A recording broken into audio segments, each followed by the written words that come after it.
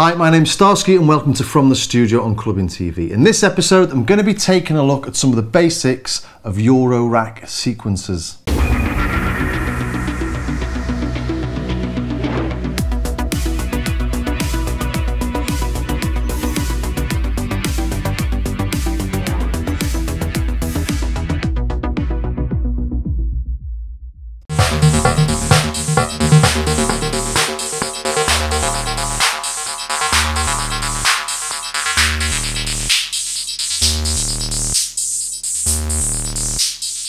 And before I get into this, I'm going to have to apologise for the level of geekery that's about to come your way. It's never a good way to start something having to excuse yourself for what you're about to do, but there's no way I can talk in any depth about Eurorack without your sort of inner nerd making a star appearance.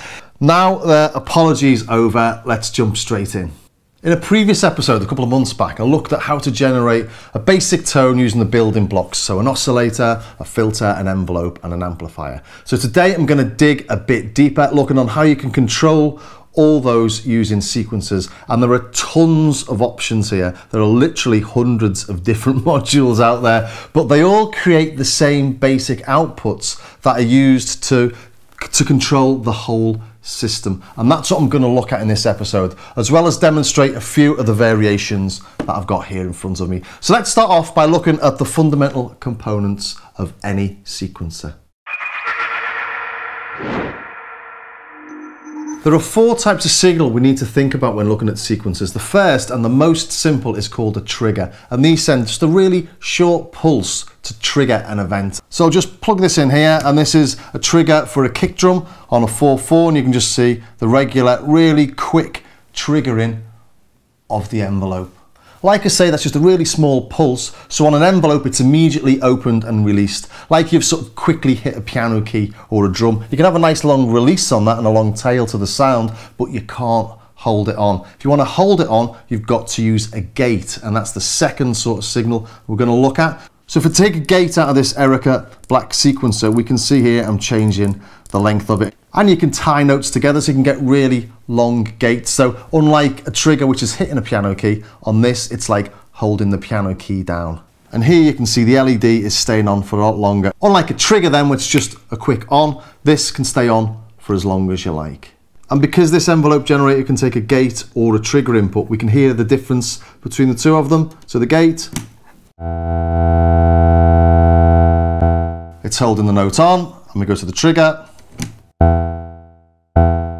and that just gives a really short blast. So if you want to make long notes, you're going to have a sequencer that has a gate output that you can change the length of those notes. And then we come to control voltages, and these send out a constant signal between a range of values. And if we look here again on the black sequencer, we can see we're just sending out on this channel a range of control voltages. But as we know, control voltages are used to control just about everything else on a modular system. So all these inputs and outputs here are sending CVs to everything else. And that's the beauty of Euroracks. But finally, we need to think about the clock signal so we can time everything in the sequencer, or from the sequencer, or to the sequencer. So you'll have to have on your rack some way of sending the BPM to everything. Some sequencers have got internal clocks, like the black sequencer does, the Qubit does, others don't. So the Make Noise Rene that I've got here doesn't have an internal clock. The Steppy doesn't have an internal clock. But I'm not going to go into too much detail in each of these, there just isn't time, but hopefully it'll give you an idea of the sort of things that you should be looking out for. If you are interested in looking at it in more depth, check out my Starsky Carr YouTube channel, where I've got this setup and I go through each of them in a lot more detail. So let's start off by taking a look at the Rene, shall we?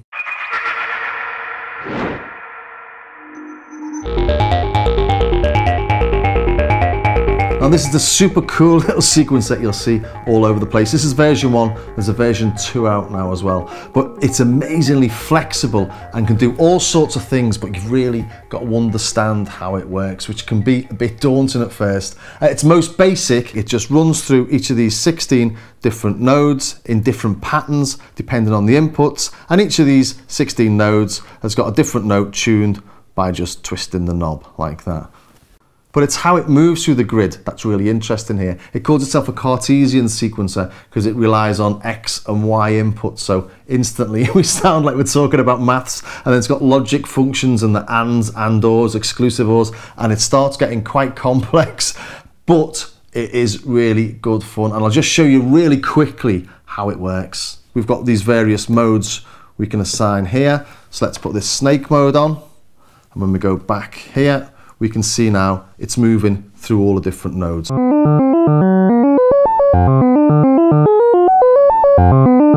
And then we can change the way it's snaking through here with this knob.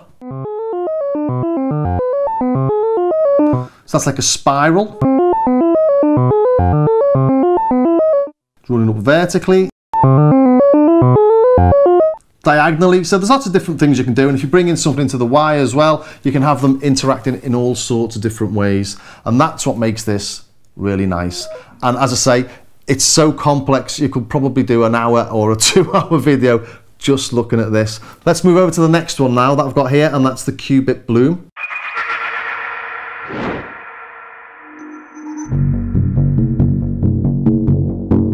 And this is maybe a little easier to understand. We've got two channels here. We've got the blue channel and this green channel. We've got the CV outs, we've got the gate outs, and we've got a clock out as well. And we can also bring the clock in and control it externally. So all of a sudden, really flexible and like an all-in-one unit. And actually, it's the first one I bought.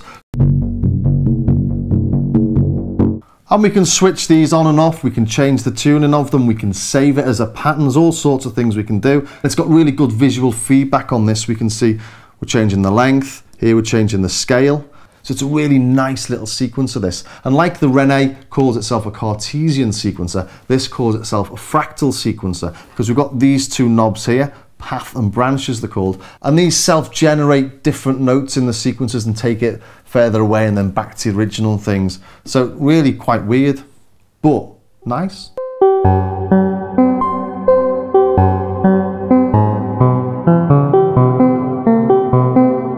So let's take a look at the next one along, and that's the Turing machine.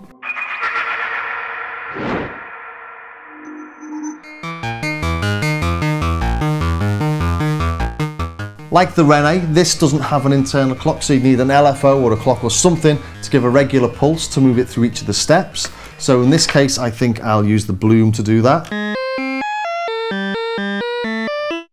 So that's pure random madness, and that's what the Turing machine does. It creates random CVs, but you can freeze them when you get something nice. So let's try that. When I say nice, quite interesting though. And again, I'm rushing through this, but if we put a gate out onto an envelope generator, for example, we could pick which of those notes we wanted to play. But just to show you quickly, on the right hand side here, I've got this expansion called the voltages. And if we come out from this one, I'm now using these sliders here to control the voltages. So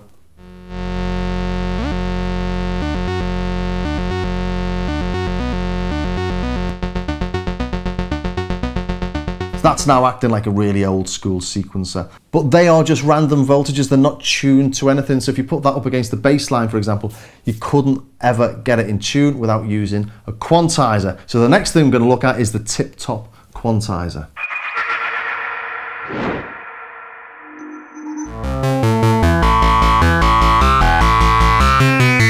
What this does is it takes random CVs and it quantizes them, so you can, with this sort of keyboard that you can see here, you can pick which notes you want it to play.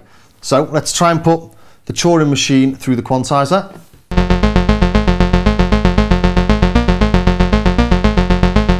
I'm demoing that because you may well need one depending on how you set up your Eurorack. So the Rene has got a quantized output, the Qubit's got a quantized output, but the Turing machine doesn't. So let's move over to something now that doesn't send out CVs at all, just sends out triggers or gates, and that's the IntelliGel Steppy.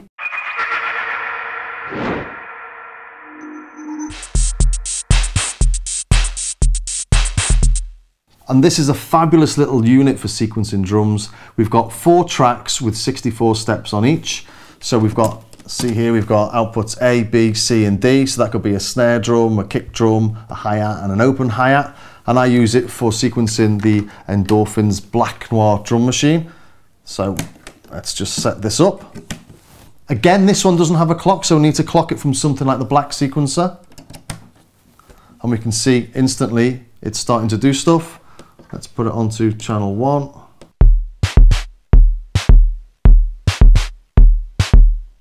And I'm demoing this one because if you don't need to send the CV out from a sequencer, you just want to do something like a rhythm track, or you want to just trigger certain events, you can save yourself a bit of cash by getting something like the Steppy that doesn't bother with CVs, it just sends out those triggers. And then finally, let's take a look at the Black Sequencer from Erica.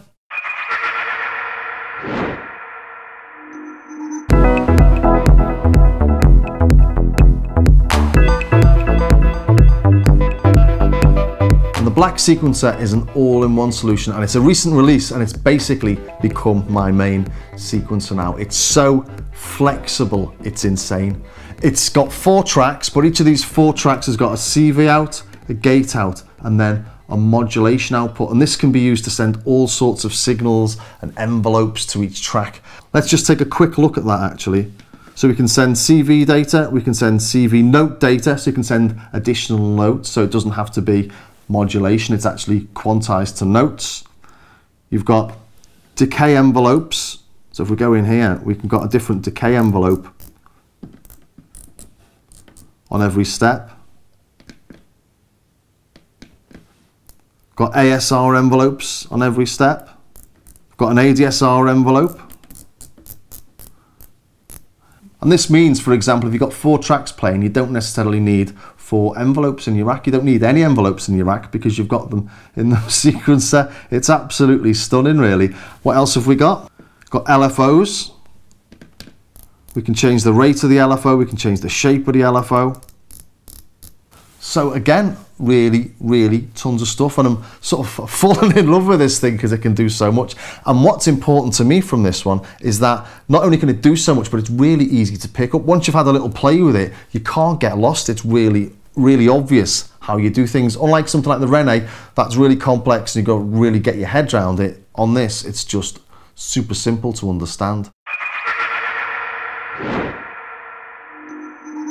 The Erica Black plus the Steppy gives me up to 12 tracks of sequencing, which is more than enough, I think. And the Rene will allow me to do some more sort of random interweaving patterns. At least that's the plan, but I might find out that I'm doing that with the Erica anyway, so maybe I've still not settled, and let's face it, I never will, which is part of the fun and the extreme expense of Eurorack, so I will have to sell a few of these because can't keep them all. Well, I hope you enjoyed that, and if you did, don't forget you can catch it whenever you like on our Clubbing TV official YouTube channel on the From the Studio playlist. And if you've got any questions, drop them in the comments and I'll see what I can do to answer them.